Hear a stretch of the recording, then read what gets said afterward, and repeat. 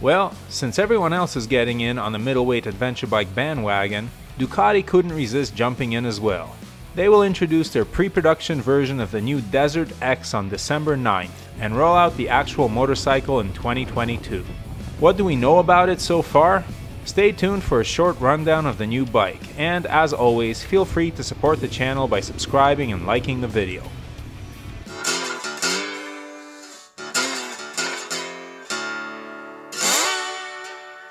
First, let's make one thing clear.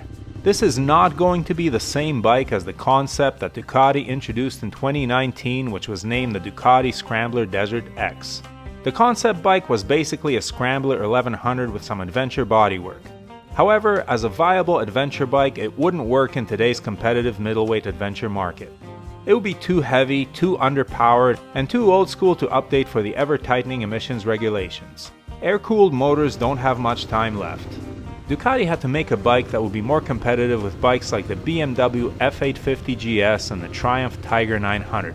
So Ducati dropped the Scrambler moniker and is going to build this middleweight adventure bike around the 937cc Testastrada engine used in the Multistrada 950, the Hypermotard, and the Supersport. Good choice. I've blasted around on the Hypermotard with this engine and can report that it's plenty fun. Its biggest drawback is a difficulty with keeping the front wheel on the ground. The new engine will, of course, necessitate a new chassis to handle the extra power. Don't expect this bike to be as light as a Tenere 700 or Aprilia Touareg 660. The Multistrada 950 weighs 500 pounds wet, and making the Desert X significantly lighter than that would significantly raise the price. Obviously, being a Ducati, you should expect premium quality and electronics at a premium price. But the bike still has to stay competitive with other premium adventure bikes in the class like the BMW and the Triumph. It will be pricey but can't be ridiculous. So given the fact that it may end up weighing in the neighborhood of 500 pounds, don't expect it to handle like a trail bike off-road.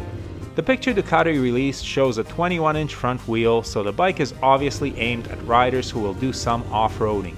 If you don't intend to do that, you're better off with the Multistrada.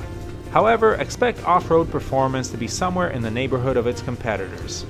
On the road, with that engine and Ducati's extensive suite of electronic aids, it should be very competent indeed. The road version of the engine provides a big hit of power up top.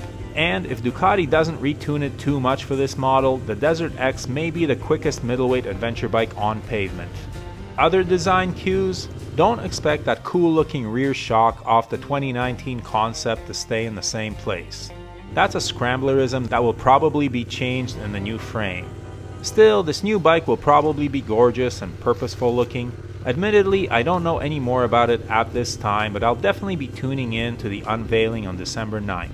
My best guess is that it will be the best performing middleweight adventure bike on the road and will be decent off-road but still behind bikes like the Tenere 700 and the KTM 890 Adventure R.